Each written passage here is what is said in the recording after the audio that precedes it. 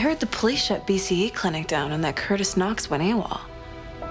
Did you have anything to do with that? Turns out he was killing his patients. Chloe's story got her in a little over her head. Oh my God. Is she okay? You know, Chloe, there's not a whole lot that can keep her down. She's lucky to have someone like you in her life, Clark.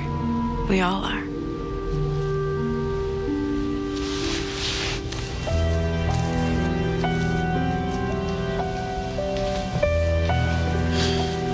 What's wrong? Lex helped me find Knox. Well, he probably has an ulterior motive. Lex doesn't generally do things out of the kindness of his heart. He told me you stole $10 million from him.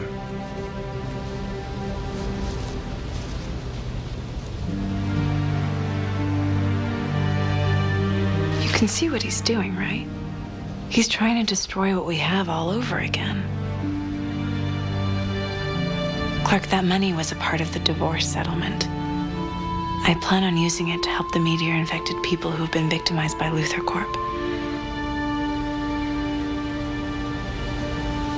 Don't let Lex's lies come between us.